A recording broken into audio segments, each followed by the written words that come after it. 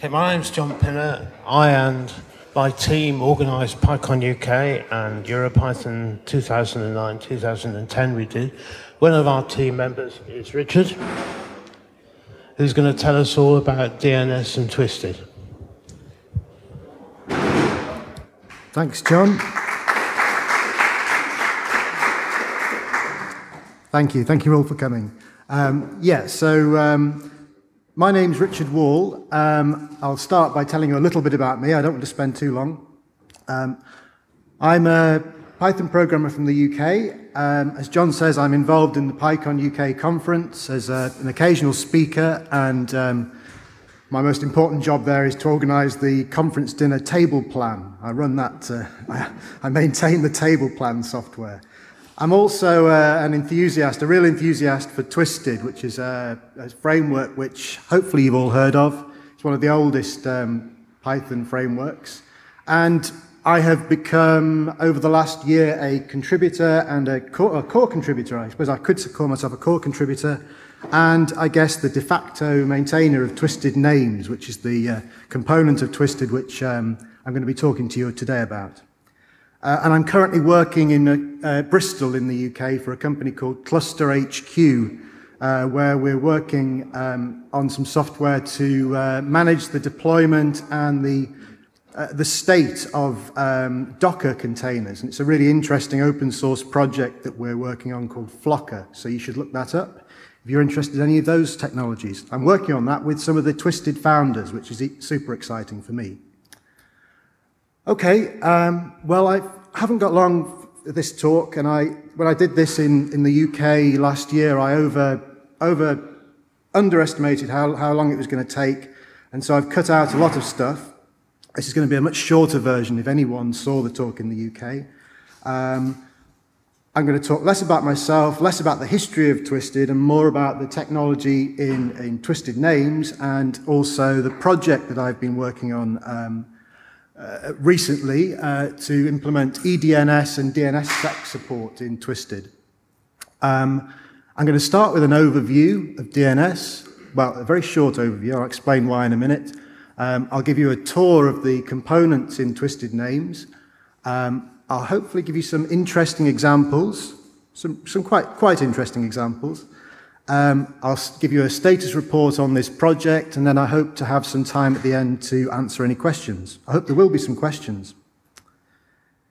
So I had planned to give a sort of an overview of the domain name system, but I don't think I'm going to have time, and I don't think I need to anyway, because you've probably already been to a talk on Wednesday by Lynn Root, who explained really clearly about the domain name system and its structure, its operation, and the terminology, and I think some of the software that you may be familiar with for serving and sending DNS requests.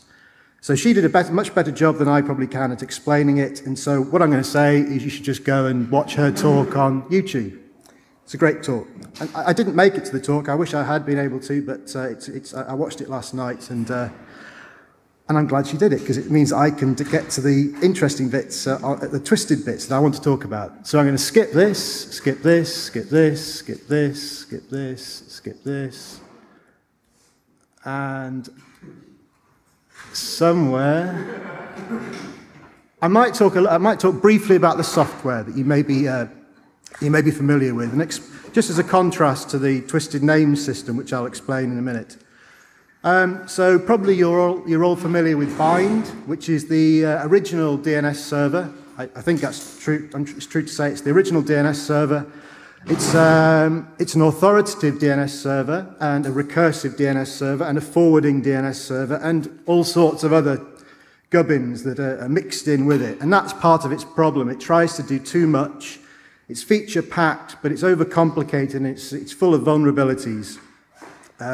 This idea of one binary to satisfy all the different DNS requirements, DNS server requirements, is a mistake, which has been learned and implemented better in another piece of software called PowerDNS. So if you're using Bind, then I recommend you go and look at PowerDNS, which is a much more modern, much better designed, a much more secure DNS server. And it's actually more powerful than bind in a way because it has a much cleaner way of interfacing with a database backend, for example. And it also splits the duty of authoritative server from the duty of recursive DNS server, which is important to avoid cache poisoning attacks. Other servers you may have come across are Unbound and NSD. I mention those because they are written by an organization that I've been involved with this project that I'm going to tell you about, NLNet Labs. And again, they are much more modern, much more secure DNS servers, dedicated to, Unbound is dedicated to answering recursive requests. NSD is dedicated to answering authoritative requests. Okay, so let's now get to the subject of this talk, twisted names. So, twisted names is kind of as old as Twisted itself. It's celebrating its 13th birthday this year.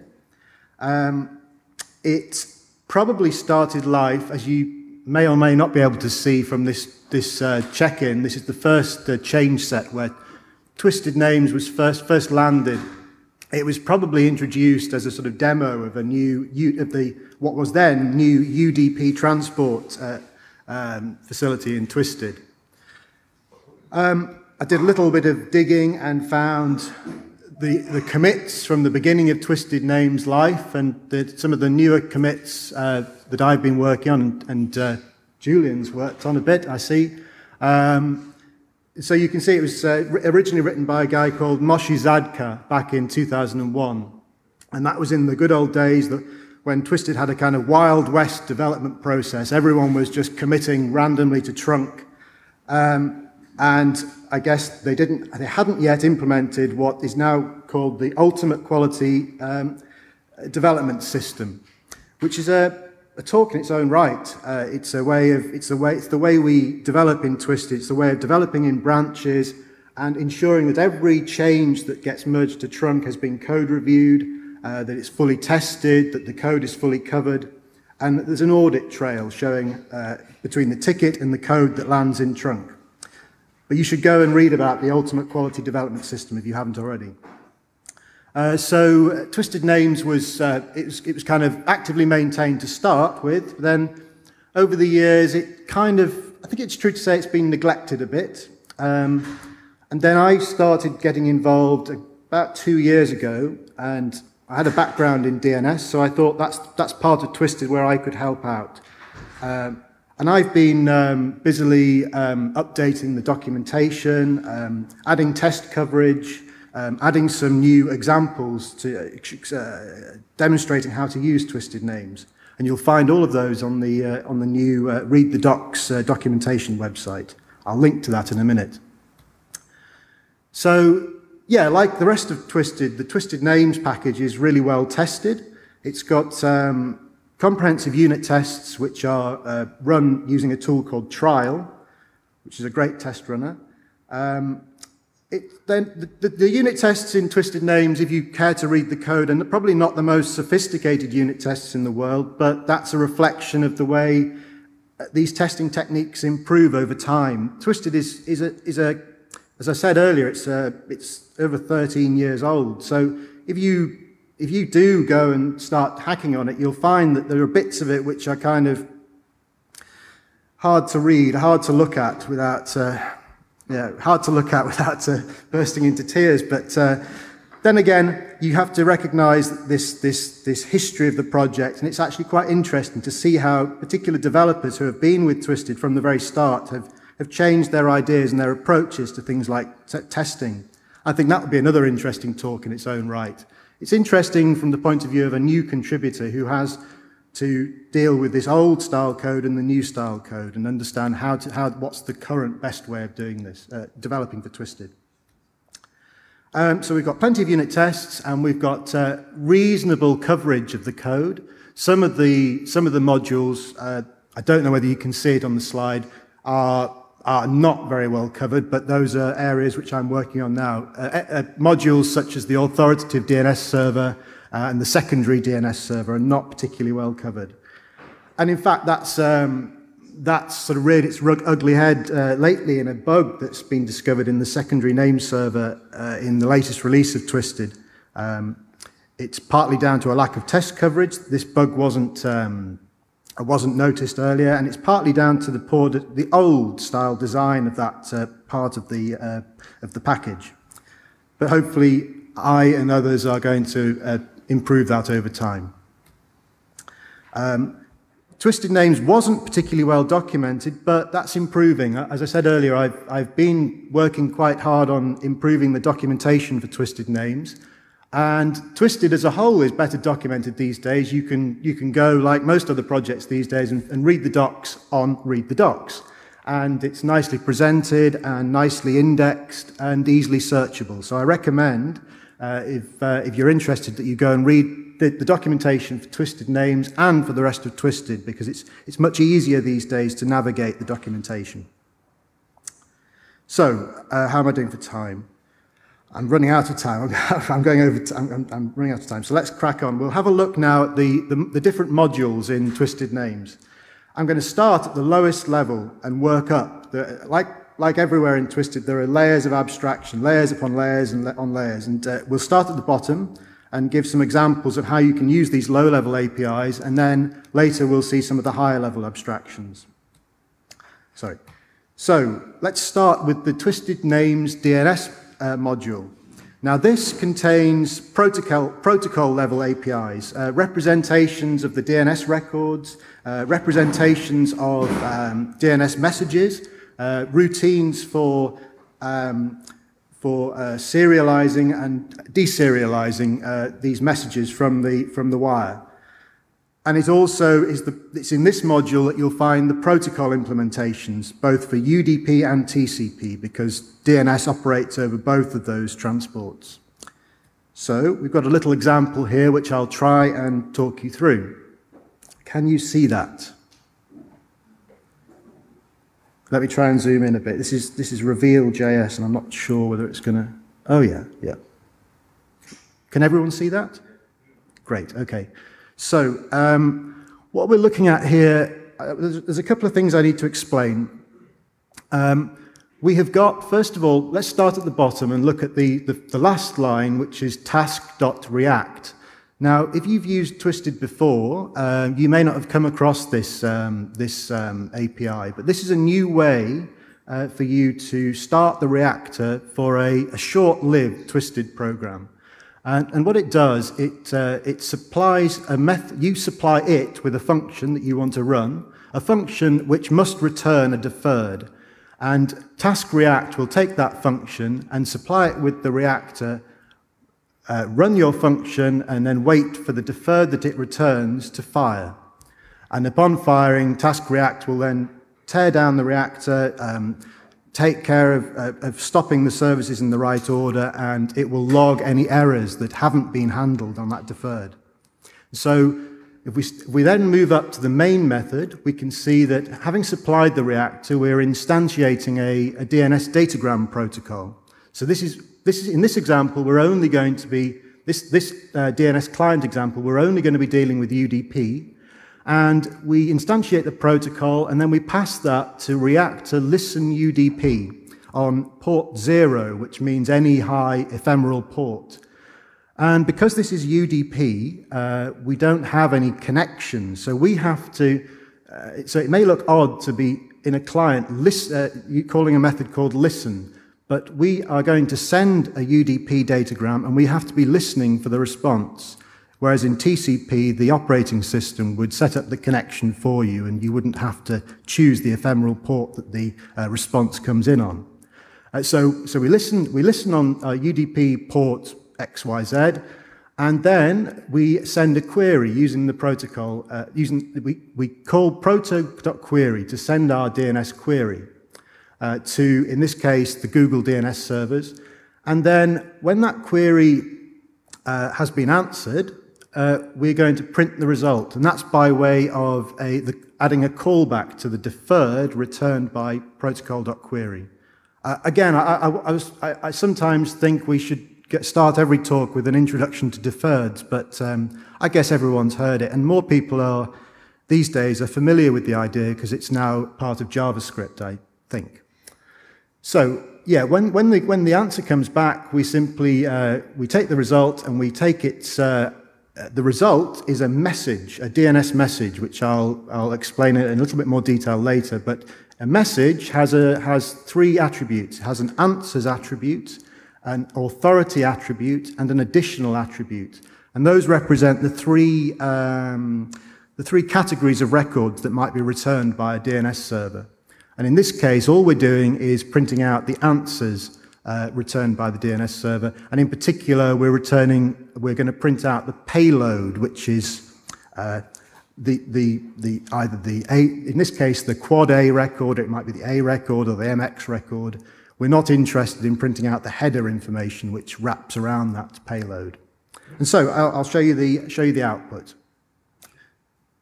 Oh, I'm running out of time rapidly. Okay, so we've got an answer from the server, a quad A, one single quad A record. Now, let's quickly move on to the next example. So that was a client. The next example is a server. And in this case, it's quite similar, but we instantiate the datagram protocol, this time with a controller, which takes care of handling the query which comes into our server. And when a query is received by the protocol on port 10,053, our protocol then calls out to the controller and calls its message received method. And it's the message received method on the controller which is responsible for constructing an answer to that message. So this is how we write low-level servers low-level DNS servers in Twisted. And in this case, we're just going to respond with a canned A record with a fixed IP address. So hopefully that makes sense. I haven't got time. I'd like to go into it in more detail, but I haven't got time. There's the server running, and there's us issuing a request to it using dig. Okay. So now those are low-level APIs. If we move up now to twistednames.client, this is a much higher level API, a much more friendly way of interacting with Twisted Names. And in this example, we're going to introduce a couple of new concepts. We're going to use Twisted Names to look up concurrently the reverse DNS records for a whole Class C network. And so you can see in our main method that we are constructing a list of all the IP addresses in a /24 network using a really useful module called netadder, which does all the construction of those reverse DNS names for us. I think there was a lightning talk on it yesterday, so I recommend that module. And for each of those reverse DNS names, we're going to call client.lookupPointer, and client has a series of these lookup methods, one for each type of DNS record that you can receive from a DNS server. It doesn't have all of them, but we're working on implementing some of the missing ones, but it has a lookup method for almost every common DNS type. And so we construct a list of deferreds, all of them in flight, and all of them are then added to what's called a deferred list. Now, a deferred list is a really useful API for collecting the responses to a list of deferreds, and then it fires its callback when all of the deferreds have themselves fired or failed. And so when we handle the results in this example, we are looping through the results, checking whether the result was a success or a failure. And if it was a success, we again print the payload. And we also print a summary summarizing how many of the requests were answered successfully and how many of them were not answered, either because the record didn't exist or perhaps the query timed out. And so the results to that are as follows. So you can see it all happens rather quickly, and because everything is happening concurrently. So that's a real advantage of using Twisted for this sort of work. I might skip now to a better example of that, one which follows on from Lynn's talk on Wednesday. So let me quickly summarize some of the other modules. We have, in Twisted, we have the modules for creating DNS servers. I had an example of that, and it's really easy to use because there's a Twisted DNS plugin for the twistd command, which comes with Twisted. And so you should explore that and explore all the options that you have using that command. Twisted itself runs its twistedmatrix.com. That domain is actually served from a Twisted DNS server, so it's pretty stable, and it's not a fully featured DNS server, but it's good enough for some cases. You can see that when you start the server, it logs to standard out, and that we can query that server once it's started up. We also have an authoritative server, and it's interesting, but I haven't got time to go into it, that you can load a DNS zone based by defining it as a Python module. And so here we have a Python module with describing the zone, but the objects that you see there are all globals which are imported at the time that this module is evaluated by Twisted Names. It's quite a clever mechanism, but you should look into that too. It's an interesting piece of code. And again, there's the example of how it runs. And again, these examples are all on the documentation, the Twisted documentation site, so I recommend you go and read those. There's a bunch of other modules which I'll have to skip through. Common contains some helpers and some APIs common to all of the Twisted clients and servers. Resolve, I won't go into. Cache is about caching the responses to queries. Root is about doing recursive DNS resolution, which Lynn talked about in her talk. Secondary is about transferring zones and serving them authoritatively from another authoritative server, which some of you may be familiar with. And the point I wanted to make by describing all of these is that all of these building blocks can be put together in interesting ways. And I've done a couple of examples of this on the website. For example, you could create very easily using the low-level APIs a module or a script for compliance testing of DNS servers or clients, because you have complete control over the flags and the payloads that you put into messages. So it's easy to construct non-compliant messages to see how DNS servers respond to those, or it's easy to see how clients respond to non-compliant responses from servers. So that's a good use of these building blocks. We use Twisted at work for Twisted Names at work for functional testing. So we have a bunch of code which does DNS lookups, and we want to, in our tests, supply canned responses to those DNS lookups. And it's very easy using Twisted to set up a lightweight DNS server and then tear it down at the end of the test. It would be really easy to set up a database-backed DNS server, or a DNS server which looked up its data from a REST API, for example. Or it'd be easy to combine these with other components in Twisted, like the web module or the LDAP module, to look up DNS records from an LDAP database, or to control and manage the DNS records in your server using a REST API. So, now let me see if I can quickly show you. I'll finish off with a quick example, a more complicated example of using Twisted Names. So in Lynn's talk, it was really interesting. There's a tool called DNS Map, which is a tool for brute forcing a zone, for guessing which names may be in a zone, a DNS zone. And it does that using a dictionary of words or common subdomains. And as you said in your talk, Lynn, it does it in series, so it's quite slow to complete, because there's about 1,000 words in its dictionary. So I thought it'd be interesting to write the same tool in Twisted, because it can do all of these lookups concurrently. So this is how the original DNS map is documented. You pass it a domain name, and you can pass it a list of words, which it will then look up each of those words as a subdomain of the supplied parent domain.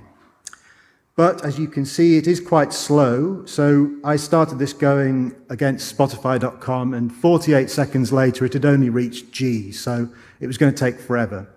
Now, I want to compare that to another example, the example I wrote, which I don't know whether I've actually given you the link, but I've put all this code on my GitHub page.